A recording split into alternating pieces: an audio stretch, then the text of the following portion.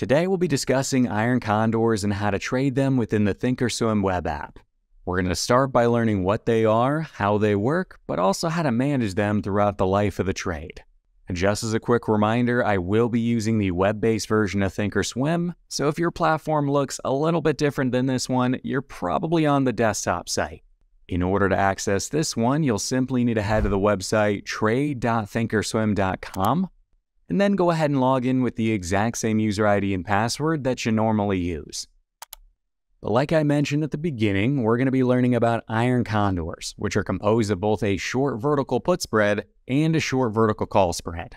This is going to be a directionally neutral trade, mainly benefiting from things like time decay and from volatility decreasing.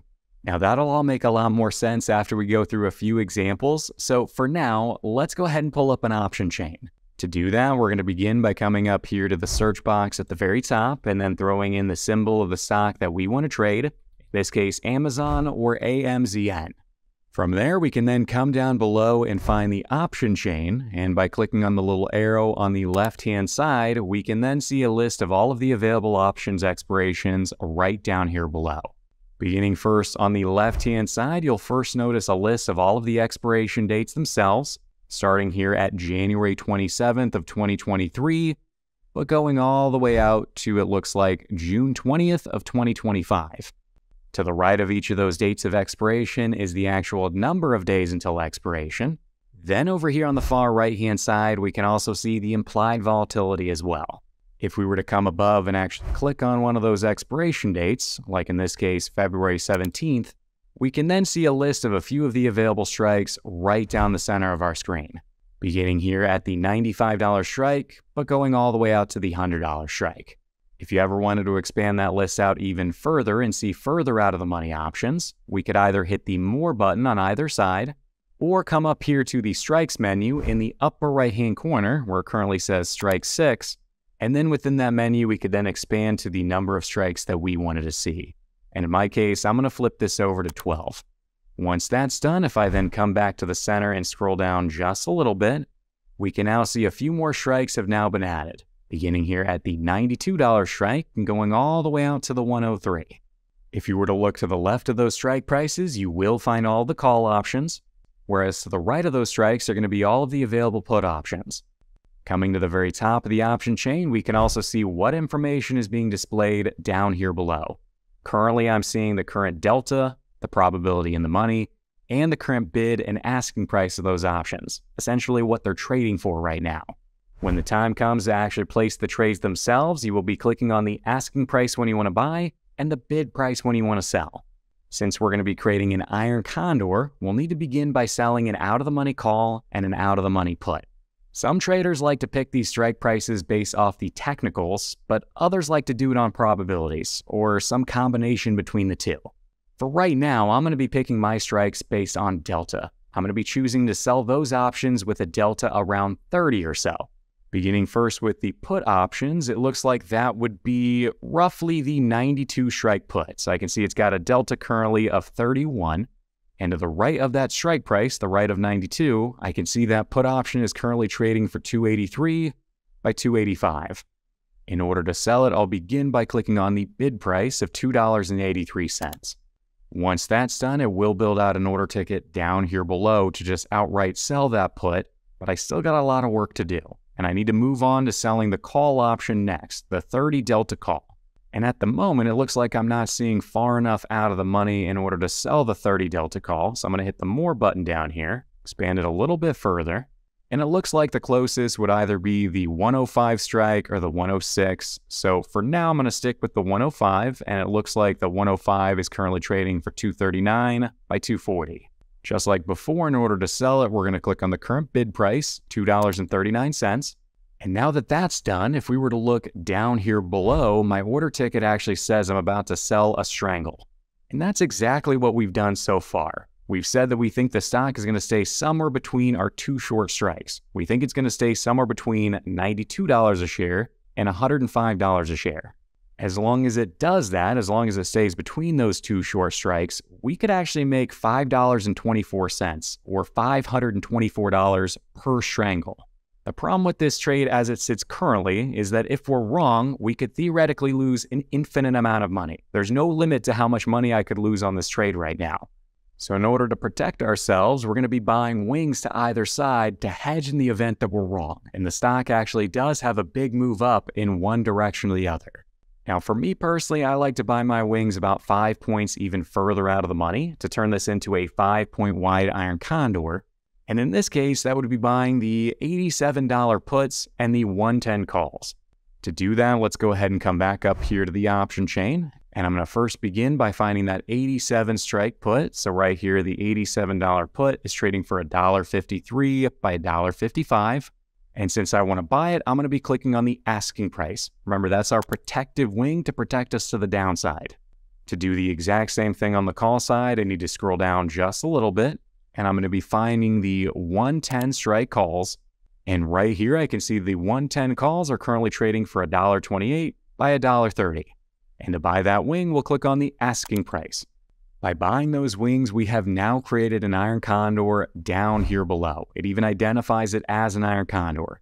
And looking at the credit down here below, we can see we're giving up a little bit of our potential profit by doing the strangle, because now we can only make $2.41. We've essentially given up about half of our potential profit to protect us in the event that we're wrong, to reduce the risk on this trade and reduce how much we could lose if the stock does have a big move up or down.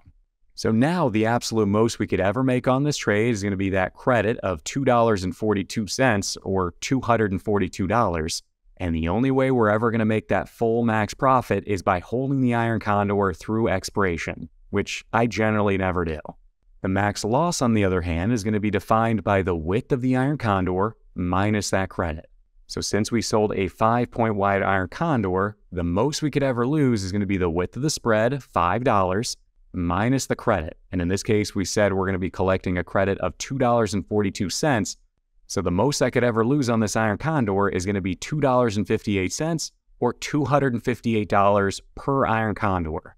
Now, the reason we calculated that max loss off of only one side of the spread, I only used $5 instead of $10, is because it's only possible for us to be wrong on one side. The stock can't simultaneously be above 110 while also being below 87, so I can only lose on one side, not both.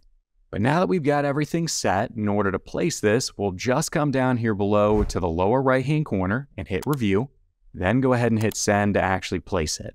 Once the order's been placed, we could go ahead and check on it either by scrolling down to the trade section, where right here I can actually see that order ticket right here, or by coming back up here to the positions page right up here at the top. Then by coming over here to the right, we can actually see it just filled. So I should have just filled on that Amazon iron condor, and if I click on the little arrow to the left of it, right down here below in the position section, we can see that iron condor that I just sold. When it comes time to close or to buy back this iron condor, we will do so by simply clicking on the spread itself, so clicking on iron condor here. You can then see it takes me back to the Amazon trades page where we can see our positions down here below as well as our working orders. And since I want to close out of this iron condor, the first thing I need to do is uncheck this working order right here to buy 5 shares of Amazon. And now that that's done, my positions all have little check marks next to them. So each leg of that iron condor has a little check right next to it. And now in order to close it, we can come down here to the lower right-hand corner and hit close selected. That will then build out an order ticket to close out of the entire iron condor, each one of those legs, by simultaneously buying back the shorts and selling the longs all at the exact same time. I could then come down here to the lower right-hand corner and adjust the price, which right now it's at the exact same price I sold it for because not much time has passed. But I could also just set a profit target amount as well, saying if it ever goes down to this price, buy it back. And for right now, I'll set it to about 50% of the profit target. So in this case, I want to buy it back if it ever goes down to about $1.20.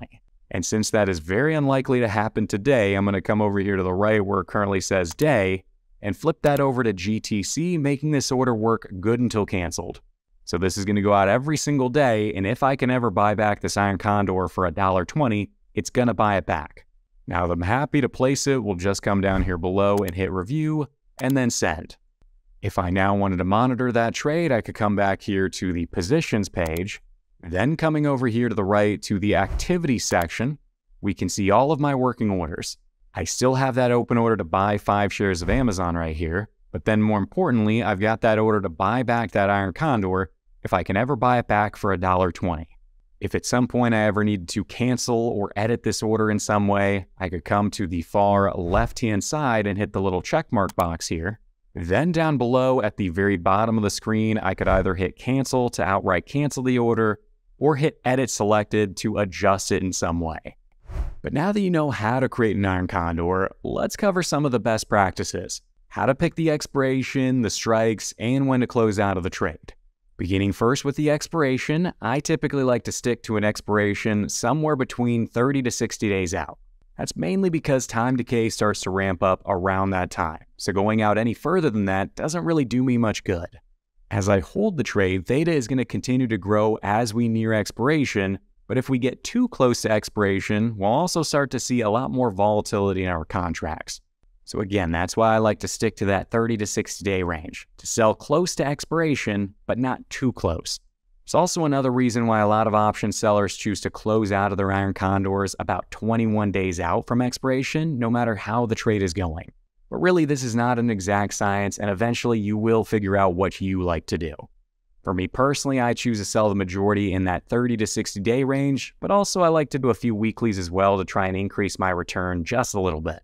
Now, after picking the expiration, you'll next need to find the right strikes to sell.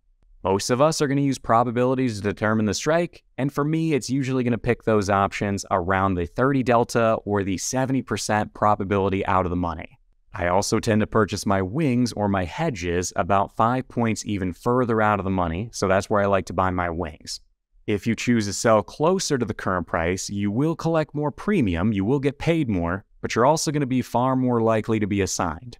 The further out of the money you sell, the less you're going to get paid, but also the less likely you are to be assigned. So it's going to be a fine balance, selling out as far as you possibly can, but also ensuring you get paid enough money to make the trade worth it. So that's why we like to stick to that 30 delta range as much as possible. Now finally, when it comes time to close the vertical, it'll generally be a good idea to have a predefined profit target in your head when you're going into the trade. Whether that be 50% or 75%, just have a plan from the get-go. Like I said at the beginning, I personally like to aim for that 50% profit target, but you do what fits best. And on the flip side of that, you'll also want to have a plan to get out when things go wrong.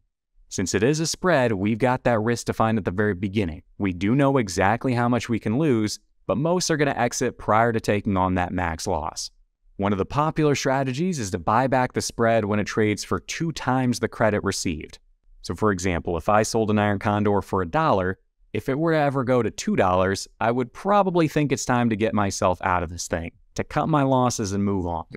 Now, besides just closing it out if it goes against you, besides just closing out of the entire iron condor, you could just decide to roll one side of the spread. So because this is composed of both a short vertical put spread and a short vertical call spread, you could just choose to roll out one side of the spread. And a lot of times, a lot of people like to roll the untested side closer to the money to collect more money and offset the risk. But I'm not going to touch on that too much in today's video. I don't want to talk about rolling too much since it's not something you'll do often on an iron condor, but check out this video if you did want to learn more. But now taking into account those best practices, if I were to pull up Google as a new example, so let's come up here and type in GOOG, coming down below and opening up the option chain, looking at the options down here below at the expiration dates, if I wanted to stick to that 30 to 60 day time frame window, I'm going to come down here below and we'll pick the March 17th expiration, 53 days out from now. Once we've got the expiration opened up, we can now find the strikes down here below, and like I said before, we're going to begin by selling the 30 delta options. So in this case, if I were to expand the put side, it looks like that would be the 95 strike puts. So I'm going to go ahead and sell the 95s by clicking on the bid price. I'm then going to buy my protective wing 5 points even further out of the money. So that's going to be the 90 strike puts. And to buy it, I'm going to click on the asking price. Once the put spread is built out, I can then scroll down here below and do the exact same thing on the call side, beginning first by selling the 30 delta calls. In this case, it looks like the closest to that would be the 110 strike calls. So click on the bid price to sell it, and then come down here and buy 5 points even further out of the money, which would be the 115 calls. Now that that's found, I can come over here and click on the asking price to buy it, 89 cents. And now down here below, I have now built out an iron condor. And again, I am selling the 95 by 110 iron condor. So ideally, I want Google to stay between $95 and $110 a share for this trade to profit the absolute most. We can also see down here below that I'll be collecting a premium of $2.03. So the absolute most amount of money I could make on this trade now is going to be $204. And besides just putting out the order to sell this iron condor, I want to set a condition stating if I sell this thing, I want to automatically put out my order to buy back the iron condor. This is going to be an example of an advanced order, and I'm going to go through this quickly. So if you want to learn more about these, you can watch this video. But for now, I'm going to come down here below and I'm going to set a contingent order. This is now going to build out an order just below the first one. And it's saying when this order fills, then I want this order to be submitted to buy it back. Using my best practices as before, I'm going to set it as a 50% profit target. So if I'm going to be selling this iron condor for $2.04, I want to buy it back for $1.02. So coming down here, I'm going to adjust the price to $1.02. Since that is very unlikely to happen today or anytime soon, I'm going to come over here to the day box and flip that over to GTC. Now that everything is set and I'm happy with it, I can come down here below and hit review and then send to actually submit it. In order to check on it, we could just come back up here to the positions page. And if I look over here on the right-hand side, it looks like my iron condor is right here. At the moment, it looks like I haven't actually sold it yet. So right here, I still have that open order to sell the iron condor for $2.04. And then if that ever fills, this order is going to trigger this next order to go out there to buy it back for $1.02. But I know that's a lot, but it really does cover just about everything you'll need to know to get started in ThinkorSwim Web and how to trade iron condors within here. Hopefully after all that, you now feel at least a little bit more comfortable with this and with iron condors. I know it's a lot to learn and I covered a lot of stuff only briefly. So if you are looking to learn more, consider checking out this video next. But otherwise, I hope you have a great rest of your week and I'll see you on the next one.